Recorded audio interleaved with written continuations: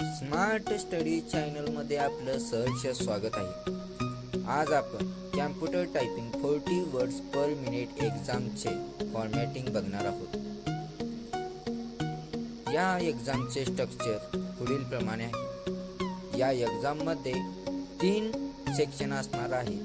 पहिल्या सेक्शन मध्ये ऑब्जेक्टिव्ह, दुसऱ्या सेक्शन मध्ये ईमेल, लेटर, स्टेटमेंट, तिसऱ्या सेक्शन मध्ये पॅसेज असणार आहे। या एक्झाम मध्ये लेटर हे बिझनेस व पर्सनल लेटर असे 2 भाग पडतात। परीक्षेला दोन्हीपैकी एक लेटर येणार आहे।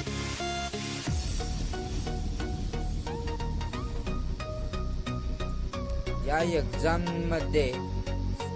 एक्झामच्या काही इम्पॉर्टंट पॉइंट जे फॉर्मॅटिंग करताना कायम लक्षात असणे गरजेचे आहे ते म्हणजे alignment, size, style, complementary close आणि मेल मर्ज।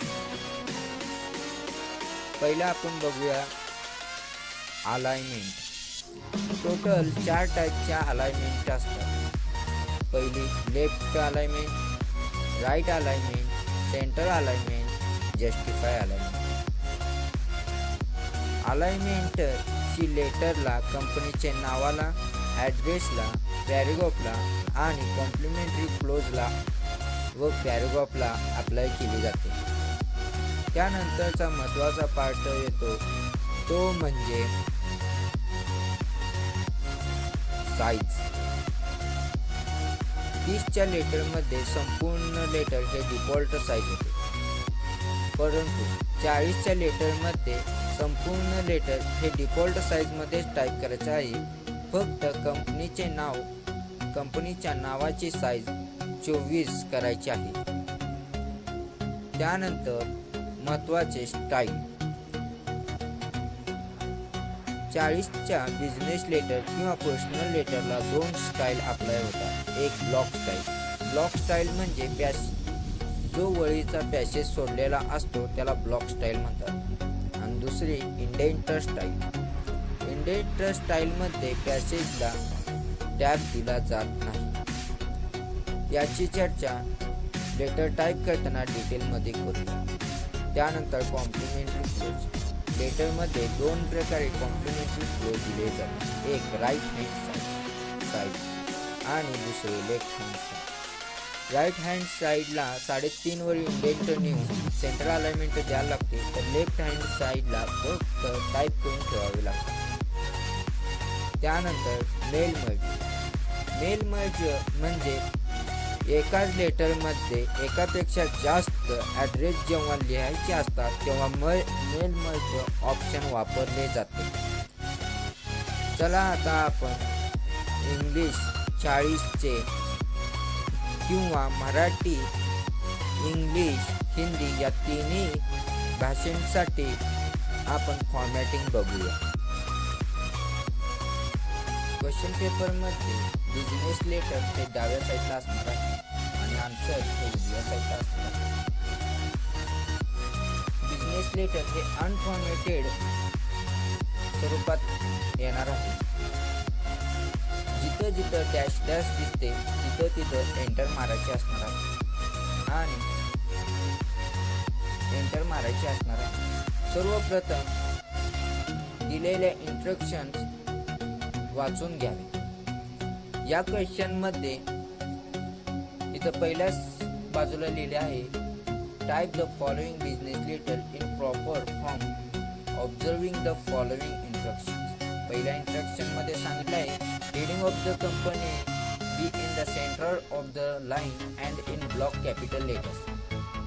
म्हणजे कंपनीचं लाईन हे ब्लॉक कॅपिटल लेटर मध्ये आणि सेंटरला घ्यायचं आहे। दुसऱ्या लाईन मध्ये सांगितलेलं आहे, address of the address in block style, use mail merge, insert fields according to given style. Paragraph should be block style. Complimentary clause should be at right hand side. Instruction वाचून झाल्यानंतर typing करण्यास सुरुवात करावी। Company name व address type झाल्यानंतर एक blank enter द्यावा व त्यानंतर ईमेल, ईमेल, वेबसाईट, रेफरन्स एका लाईनीत टाईप करून घ्यावे.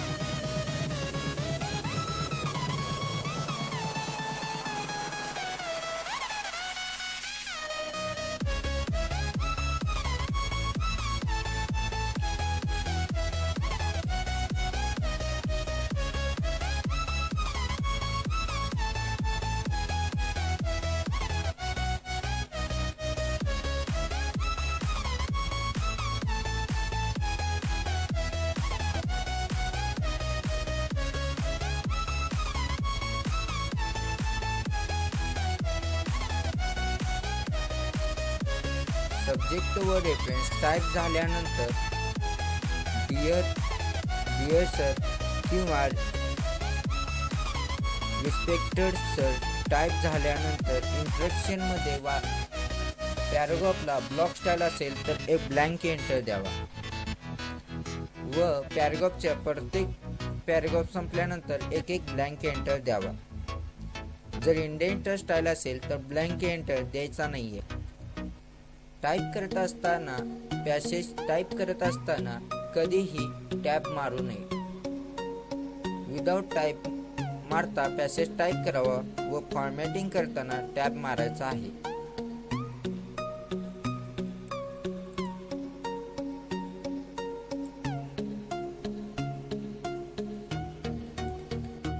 डिअर नंतर पॅसेज टाईप करायला चालू करावा. लेटर टाईप झाल्यानंतर एक अशा प्रकारे दिसून येईल. लेटर टाईप झाल्यानंतर परत एकदा सर्व सूचना वाचून घ्या. पहिली सूचना, heading of the company be in the centre of the line and in block capital letter. Capital letter मध्ये कंपनी नाव टाईप करून घ्यावं. त्याला सिलेक्ट करून बोल्ड व फक्त कंपनीच्या नावाची फॉन्ट तेवढी 24 करायची आहे. त्यानंतर कंपनीचं नाव व पत्ता सिलेक्ट करून पत्ता सिलेक्ट करताना कायम शेवटून सिलेक्ट करण्याची सवय लावून घ्यावी. त्याला सेंटर अलाइनमेंट अप्लाय करा. त्यानंतर email, website, phone number, fax number अशा शब्दांना सिलेक्ट करून बोल्ड अलाइनमेंट बोल्ड इफेक्ट द्यावा. शॉर्टकट मेनूचा वापर करू नये. त्यानंतर आपल्याला address of the address, block style आणि मेल मर्ज करायला सांगितले आहे. मेल मर्ज करताना मेलिंग्समध्ये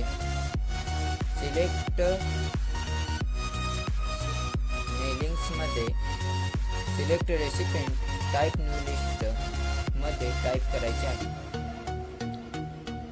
टाईप करताना एक पॅटर्न तयार करावा. First name, last name, company name आणि ॲड्रेस लाईनमध्ये टाईप करण्याची सवय लावून घ्या. पहिला फर्स्ट नेम, टू नंतरचा भाग आहे तसा फर्स्ट नेम मध्ये टाईप करून घ्यावा. टाईप करत असताना कॅपिटल शब्द कॅपिटल मारावे. पुढे जाण्यासाठी टॅब कीचा वापर करावा.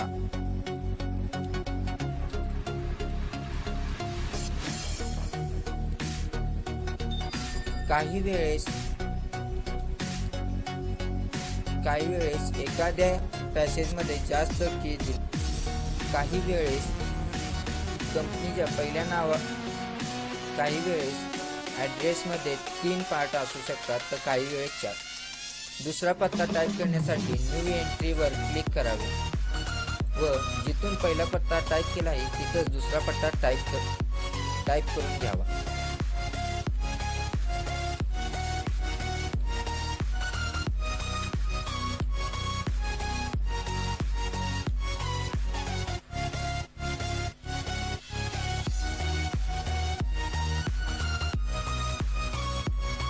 पूर्ण पत्ता टाईप झाल्यानंतर ओके बटनावर क्लिक करावे. जर एखादी विंडो वर आली तर तिला ABC कोणतेही नाव देऊन सेव्ह करून घ्यावे. त्यानंतर सिलेक्ट डाटा टाईप करून सेव्ह झाल्यानंतर इन्सर्ट मेल मर्ज फील्डला क्लिक करावे. आपण जे ज्यात टाईप केला आहे ते इन्सर्ट करावे. First name enter, last name enter, insert करावं. त्यानंतर कंपनी नेम इन्सर्ट,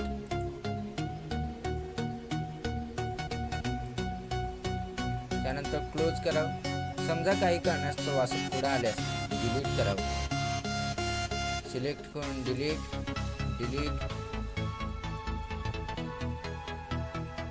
करावं. त्यानंतर एक ब्लँक एंटर देऊन परत एकदा कंपनी नेम आणि एक ब्लँक एंटर सोडा. त्यानंतर सब्जेक्टला सिलेक्ट करून बोल्ड, कधीही शॉर्टकट मेनू वापरू नका. बोल्ड व त्या पुढील भागास अंडरलाईन.